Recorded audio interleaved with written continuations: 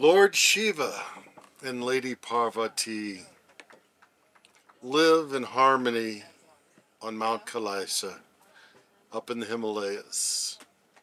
It's a pleasant little cottage in a sunny glen. And at one time, Parvati said to Shiva, I know I've said this many times before, but wouldn't you like to have the pitter-patter of little feet around the cottage? Wouldn't you like to have a child that we could dote upon? And Shiva said, why, yes, that would be lovely, dear, someday. But right now, I think I'm going to take some time off for myself and go up higher up in the peaks and have some me time. And this he did. He whistled out for his mount, his steed, Nandi the bull. And Nandi came up and Shiva mounted and off they went. And it wasn't terribly long after that Shiva was consulting with the devas, other devas from above, and occasionally a respectful asura from below, and practicing yoga and enjoying the brisk weather. Parvati, on the other hand, had little to do at that particular juncture. She was pretty much done with everything that she felt she was obligated to.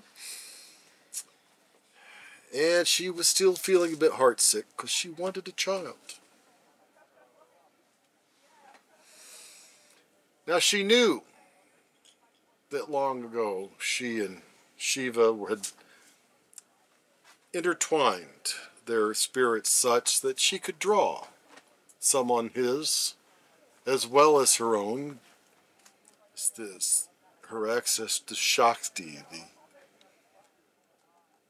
universal energy of the feminine.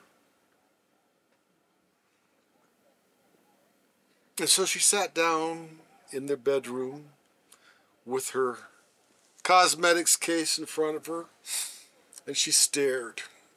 And finally she pulled out a pot, and from it she dipped a mass of sandalwood paste. Began to fiddle with it. And then inspiration hit, and she began to form it into the form of a small child. And for finishing touches, she took a scraper and scraped what had already been applied to her skin off and applied it to the small figure. Added some water from the Ganges, and then kissed the figure.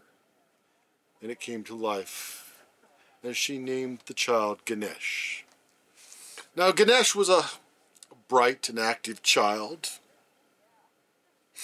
and rather quickly, as such things go, able to run about and laugh and chatter, and he loved his mother dearly. Meanwhile, Shiva finally came to the conclusion that, it had been a long time since he'd been home. He kind of felt it was time to come back and see his wife.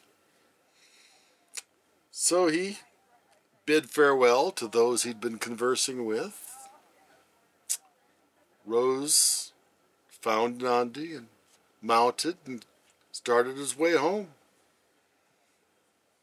About that time, Parvati said to little Ganesh, darling son, I am going to take a nice long hot bath. Be a good little son and guard mom's front door while she's enjoying a nice hot bath. And little Ganesh said, I shall do so. It is my pleasure. And he grabbed a spear from one of the walls that was where it had been mounted, and he began to pace in front of the cottage. Left, dum, dum, dum, back, 2, 3, 4, left. And you have this little figure walking back and forth in front of the cottage, and it's a great big long spear, and he turns and the spear wobbles in a great big circle, and he goes back the other way. And back and forth and back and forth. Meanwhile, Shiva is riding along, and he sees the cottage. And there's this little dot wobbling in front of the cottage. 1, 2, 3, 2, swoop, 2, 3, 4, swoop, 2, 3.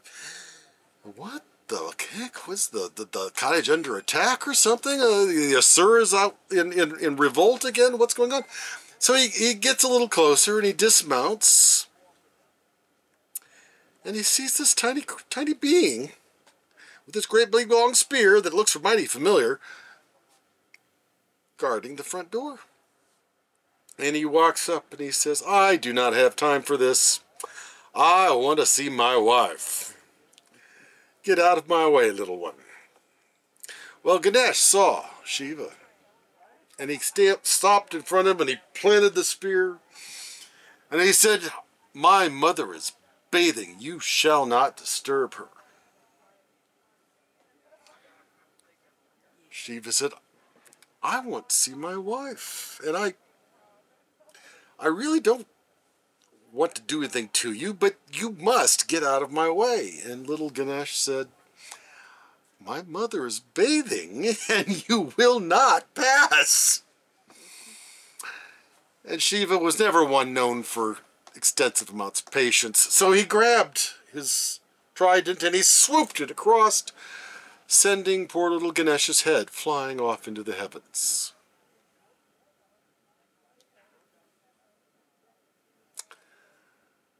Well, having heard the hubbub outside the cottage, Parvati came out with a towel wrapped around her, and she looked at the little body on the ground, and she looked at Shiva, and she said, "Shiva, what have you done? That is our son, Ganesh." And Shiva looked down, he looked at her, "Son?" And like many a husband in many a bit of hot water, his response was, "I'll fix this."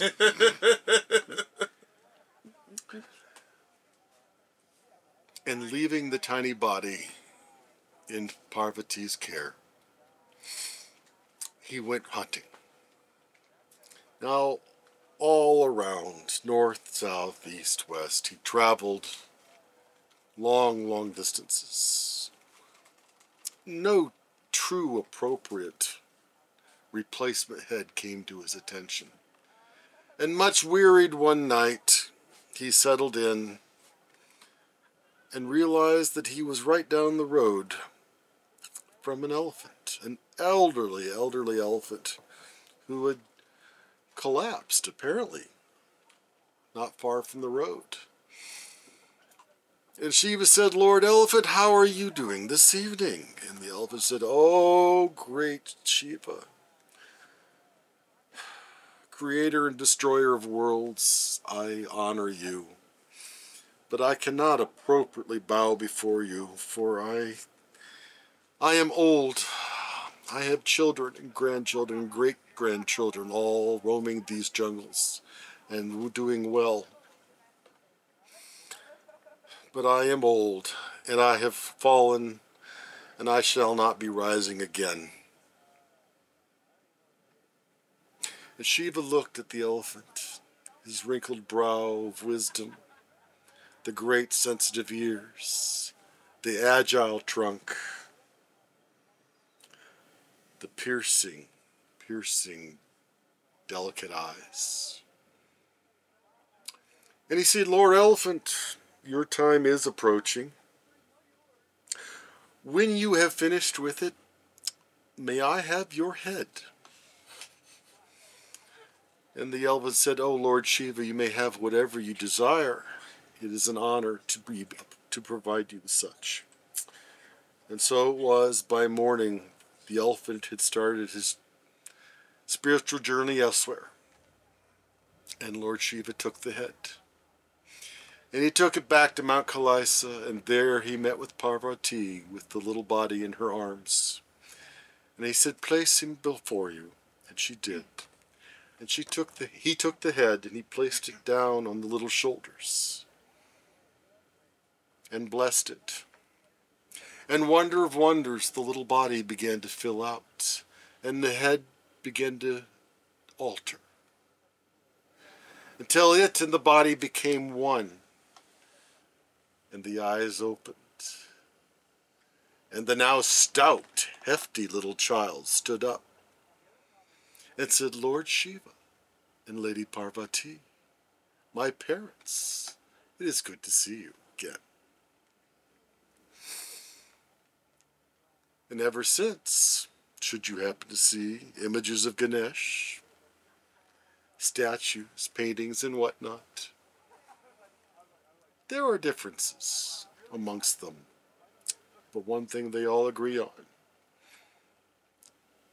he has a happy smile, a wise brow, sensitive ears, and an agile trunk.